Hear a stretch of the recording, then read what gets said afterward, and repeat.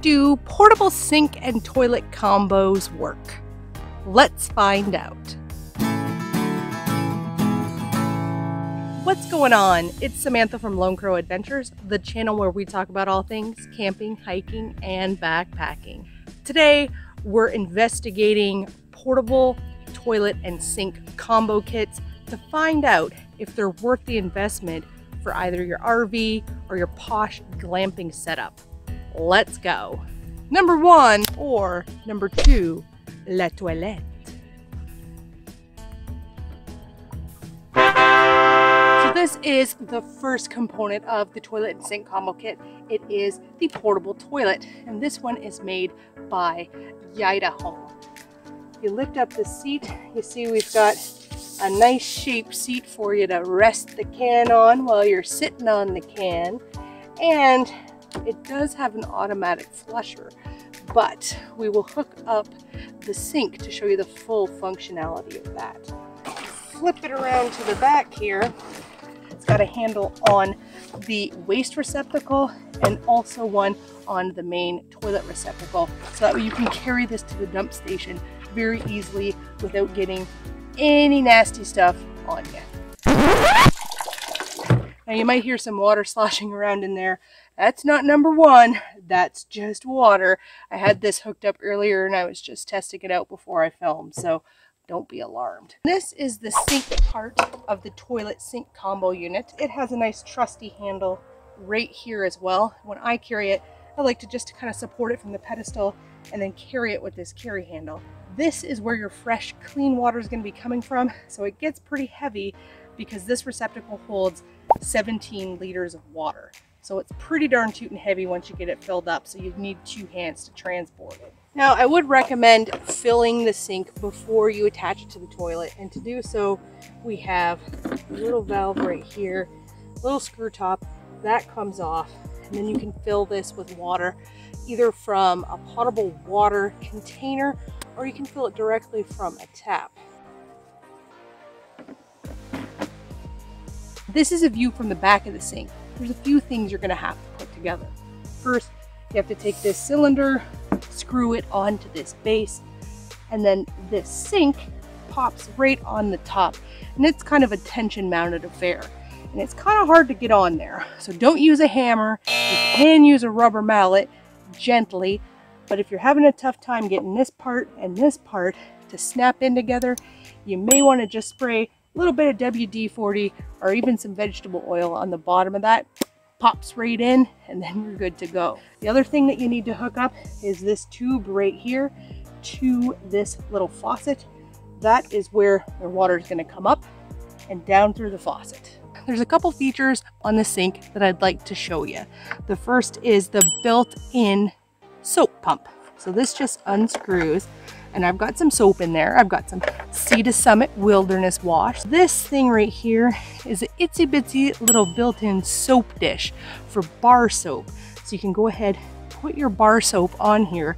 It has a little trough to let the water run underneath the bar soap and out so it doesn't get all gummy and gross. And then to hold it in position, you just slide that right over top of your bar of soap. Now, I don't use bar soap, but for anyone who does, that's absolutely ingenious. Getting the sink hooked up to the toilet is really, really easy. You take this piece here. So you have this, slide it down in here,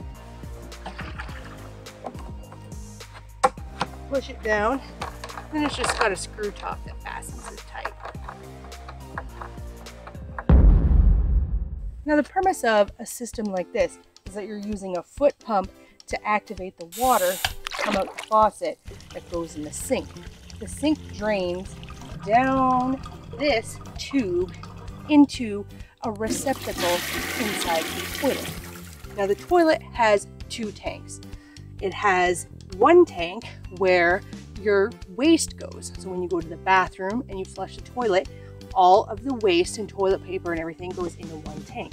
The other tank that this water drains into is the gray water that's left over from the sink. So after you've washed your hands with soap, that soapy water drains into here, and then that's the water that you use to flush the toilet with. One big mistake that a lot of people make when using a portable toilet and sink combo is that they forget that the toilet has a second clean water receptacle. So they'll sit down, do their business, go to flush, and think, it doesn't even work, there's no water coming out. And that's because there's no water inside that tank. So to avoid that problem, use the best practice of once you get this set up, go ahead and give that sink foot pump about 15 to 20 pumps just to allow a little bit of water into the reservoir inside the toilet.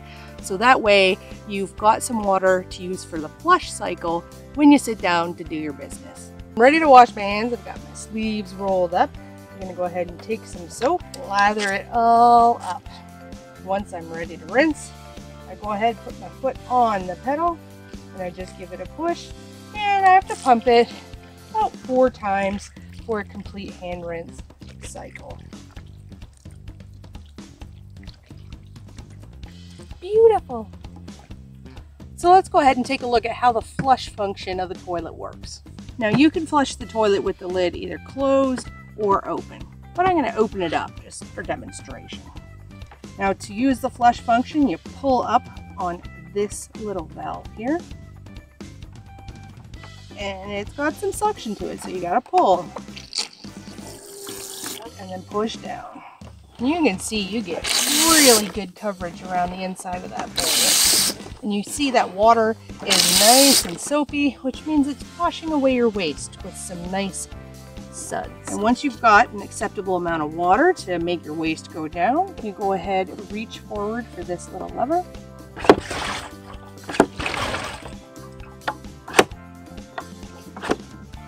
Close it back up, and you're good to go. One of the other things that you'll notice here is this indicator window. Once this window turns to red, that's it, time to empty.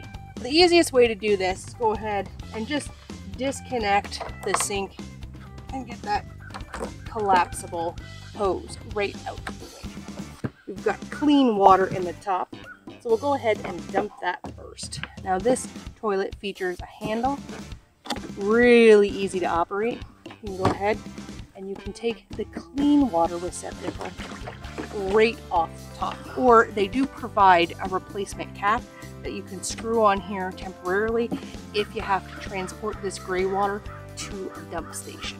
This is where all the nasty goes.